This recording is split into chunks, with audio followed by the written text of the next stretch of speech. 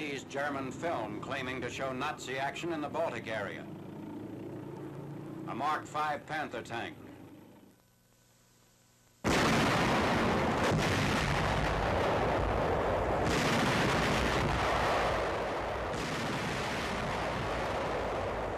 Apparently a 75mm gun self-propelled on a tank chassis.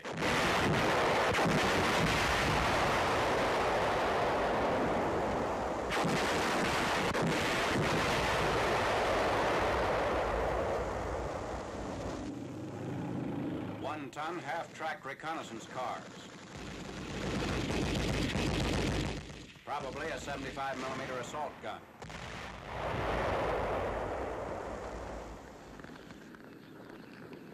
A Mark III chassis propels this gun. A synthetic sequence edited by the Nazis to show how a Russian T-34 tank is trapped.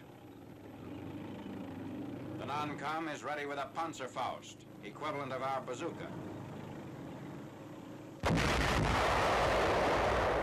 A knocked-out T-34 tank, which may not be the same as previously seen, since here it is close to a damaged Russian SP gun.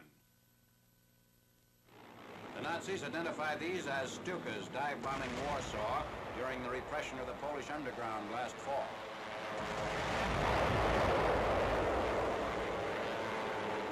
Scene of a diving Stuka, first used in a Nazi film on the Battle of France.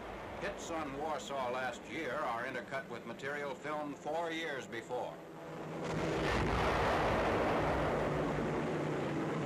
The attack is picked up by flame-throwing Amtraks.